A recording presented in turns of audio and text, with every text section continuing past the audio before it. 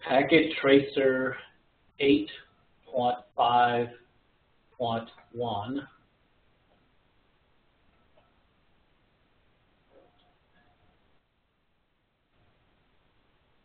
Looks like we are presented a table that has the devices listed, the associated interfaces, IP addresses, and subnet mask, as well as default gateway.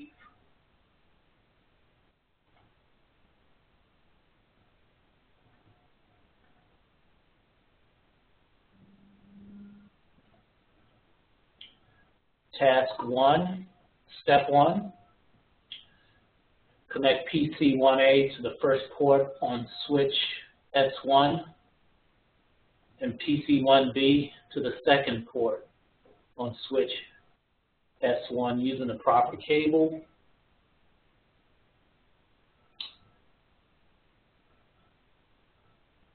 Proper cable in this instance would be a straight through cable because the PC and switch do not send and receive on the same pins.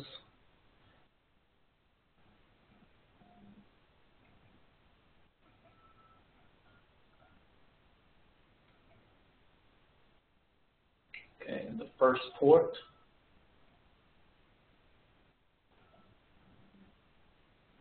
Connect PC1B to the second port on the switch.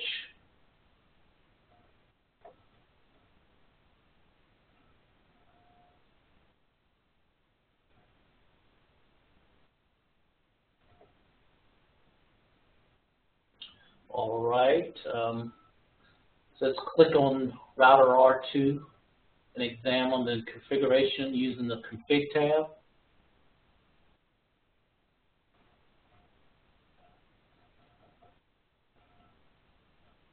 All right, there are 2 fast Ethernet interfaces and 2 serial interfaces.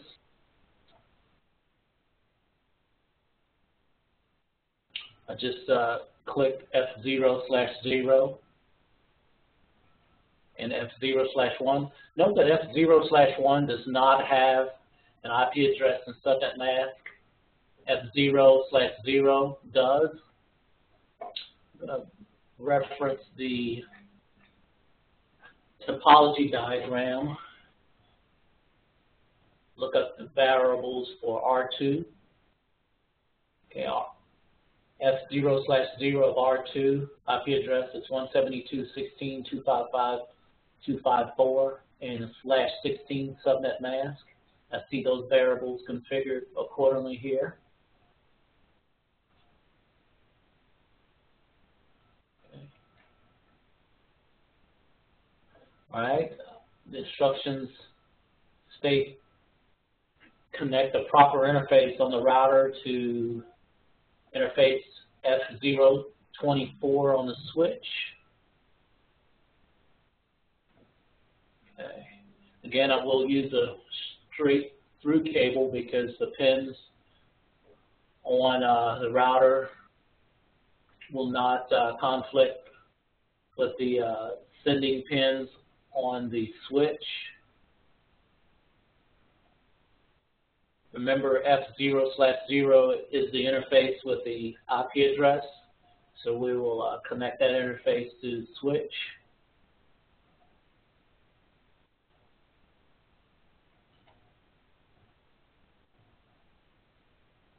All right. Next step states click on both routers and examine the configuration using the config tab. Connect the routers together using the proper interfaces and proper cable.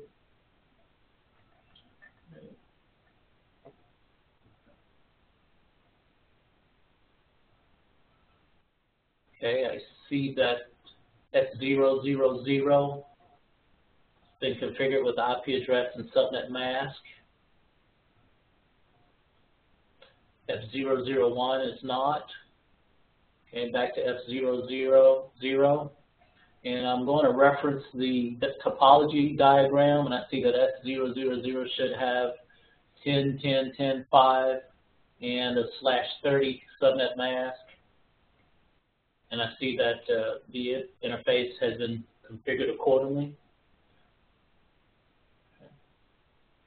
I'll go to R1, check it out.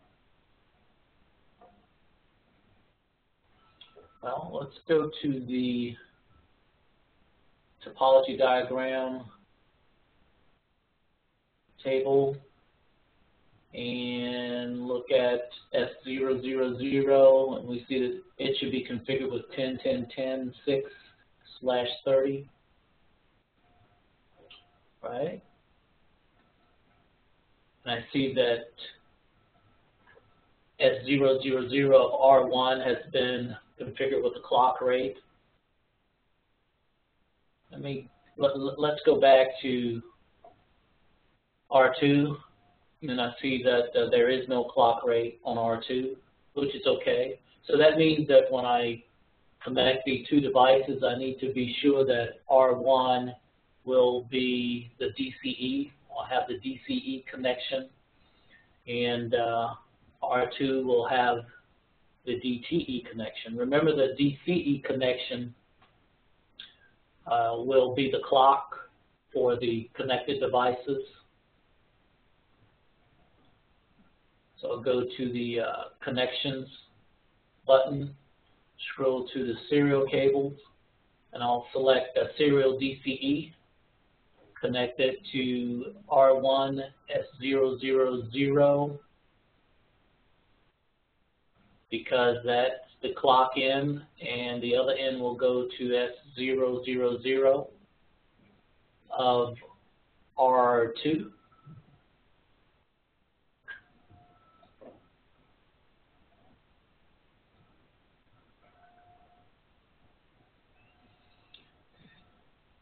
All right. Click on router R1 and examine the configuration using the config tab. Okay, I see that F00 has been configured with IP address and subnet mask.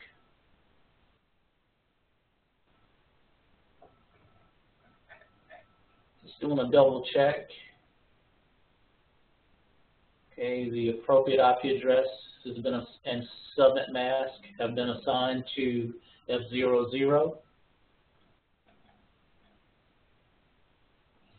Okay, now I'll need to connect the proper interface on the router to the proper interface on the Eagle server using the proper cable. PCs or servers and routers transmit on the same pins, so this type of connection will require a crossover cable.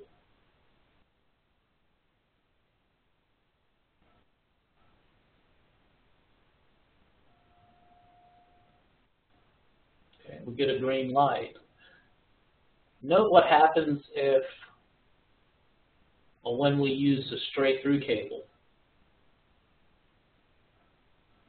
We do not get green lights.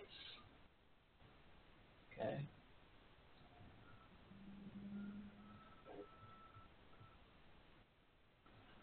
So I need to reconnect the devices using the proper cable, which is a crossover cable.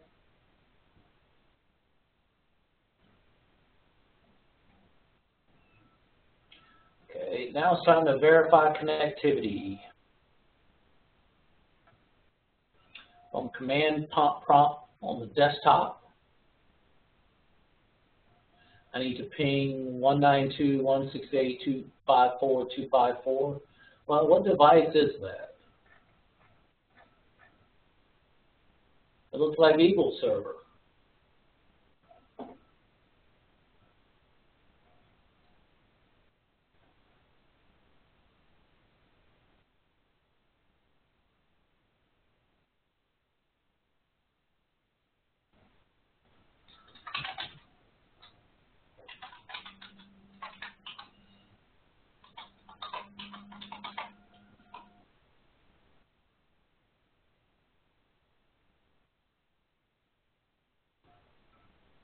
All right.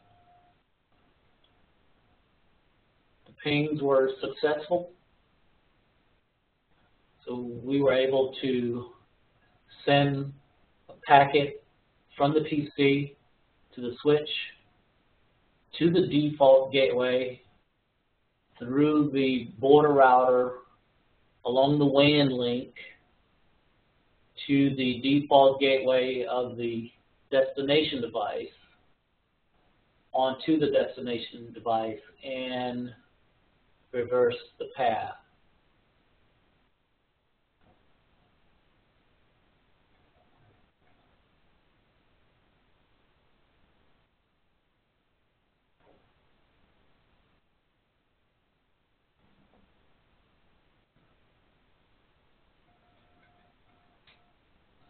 All right, now we should check the configuration by clicking the Check Results button.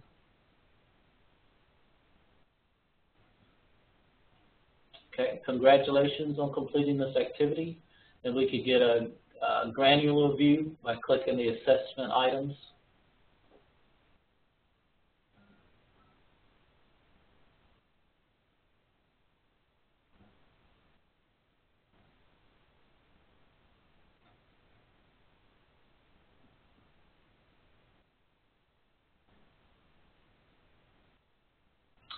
Okay, on to task 2.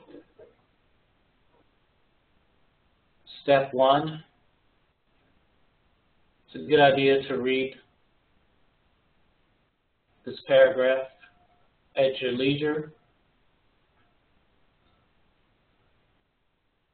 On to entering the physical workspace.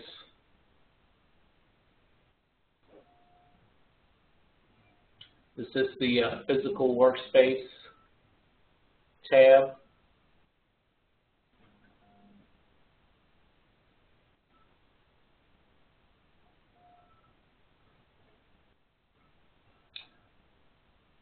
Okay, we are instructed to click on the central city.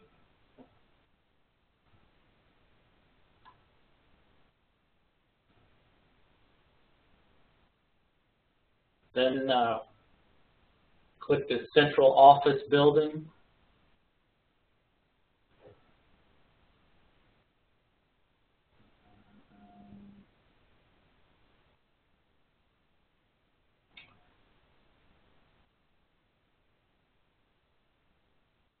Okay, after clicking the central office, we see the floor plan. Well, actually, we see what looks to be a wiring closet and part of the floor plan. To see more of the floor plan, we need to go to View and zoom out. We could do so by routinely selecting the zoom out or using the shortcut key combination Control+U. I'll use Control+U.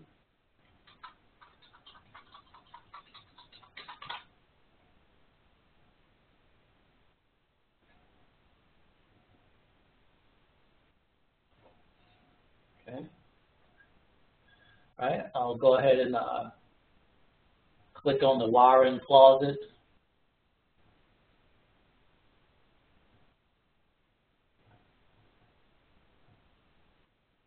And there we see R2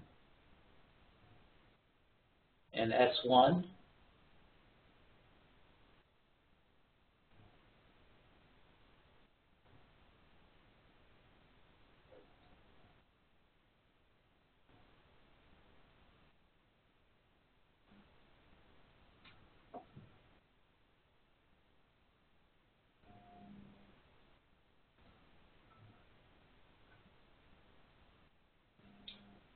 When I do a zoom out, Control-U. Also, we see PC1A and PC1B.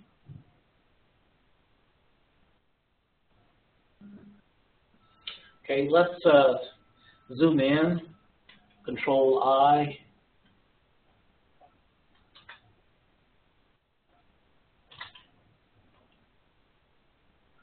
To get a better view of the cables used.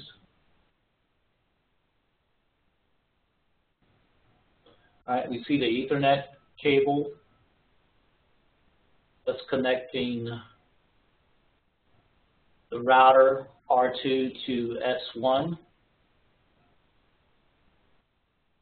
Actually goes from this point on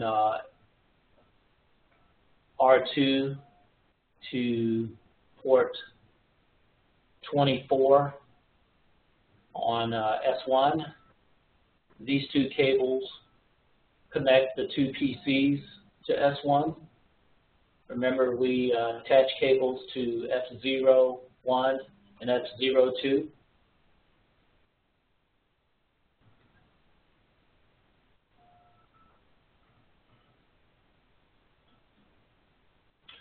All right, we are instructed to click on Inner City on the navigation bar. Okay, I clicked the navigation bar, and now I need to click Inner City. All right.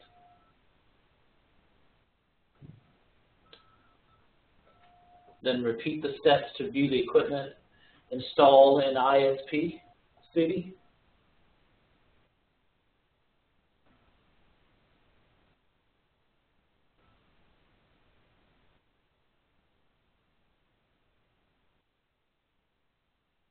All right.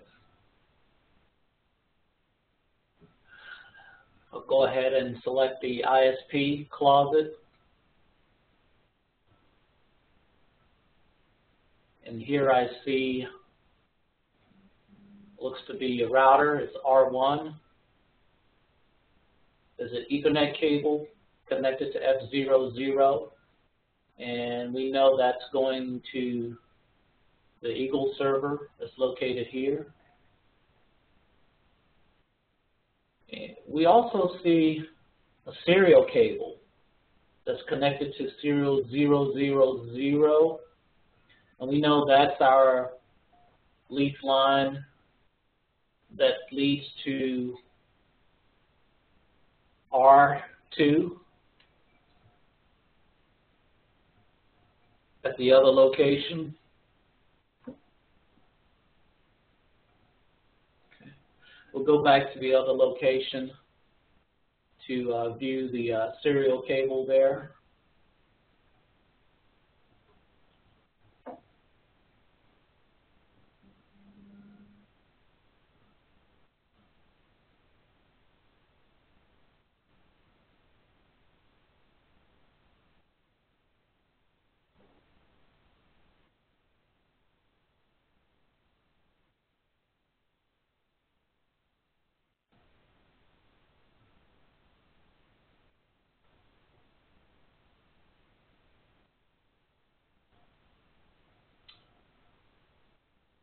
And there is the serial cable that's connected to S000 of R2.